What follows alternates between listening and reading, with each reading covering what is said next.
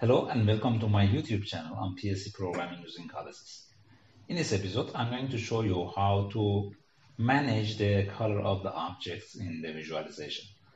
If you follow this video, you will learn how to combine red, blue, and green color with each other and how to apply that value to a specific item in the visualization. Thanks for watching, and please don't forget to like the video, write your comment underneath it, and also subscribe to my channel if you haven't done it yet. This way you will not miss any new video that I publish. Let's get started. To demonstrate how to change the color of an item, an element in the visualization, I have created this simple configuration here. So I have a circle here for which I'm able to change the color. Here you can see that I'm able to change the transparency from 0, which means fully transparent, to 255, which means fully opaque. And then here I have option for changing the color and giving specific values for red, green, and blue colors. And as a combination, I'm able to get almost any color within this range that I want to have. You can see that for each of the main colors, red, green, and blue, I have values from between 0 and 255, and the same thing for the transparency. I'm also able to specify the value here directly by typing it rather than using this slider, and that's the case for all of the three colors.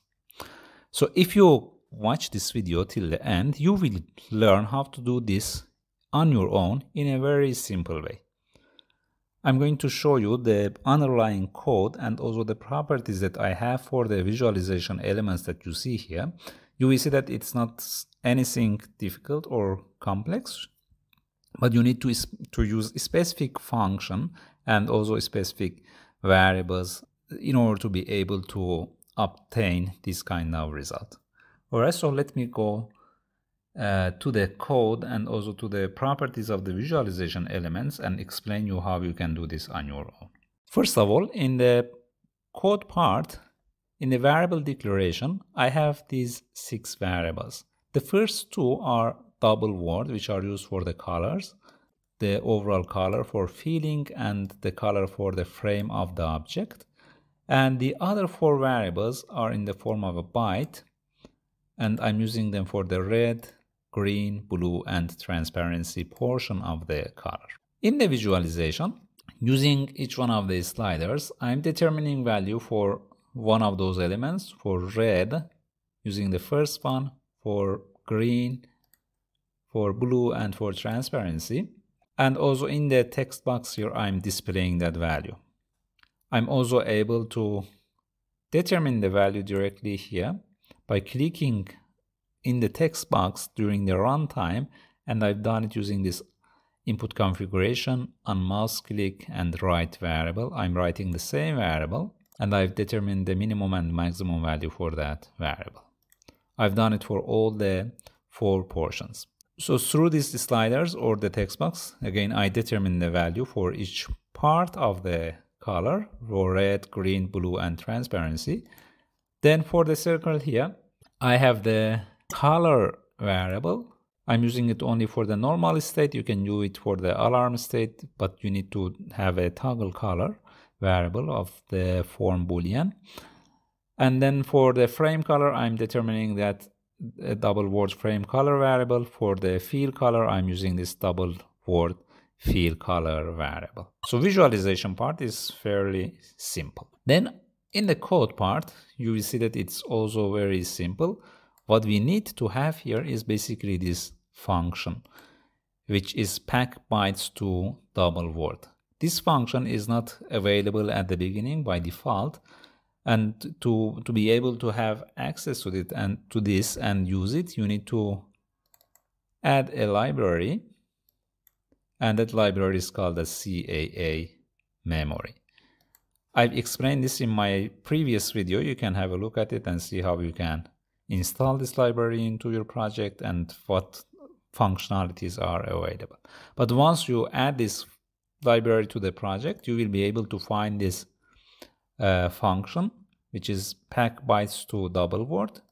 It receives 4 inputs of the form byte, of the type byte, and then packs them into a single variable, which will be a double word.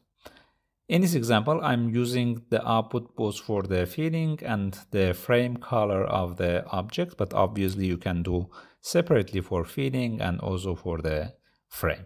That's something that you can do easily by just copying and pasting this and then introducing new variables. So coding part, you can see that is pretty simple as well. The important thing is that you should know how these are combined with each other. The order in which the transparency, red color, green color, and blue color are combined. And you can get it if by referring to the help of CODESYS. If you go to this address or just look for this animating a color display in CODESYS, then you will see that here we have the values shown in the color variable or color literal. So here we have the hexadecimal value. First transparency appears, then red, then green, and then blue. For each one of those fields, we have values from 00 to FF, which means that it starts from 0 to 255. By specifying each one of these values separately and then combining them with each other using the packing function, we are able to have our color variable. I can again log in and show you during the runtime the value that we have for these field color and frame color variables in the hexadecimal form, so you have a better understanding of how the different fields that we had there are combined with each other.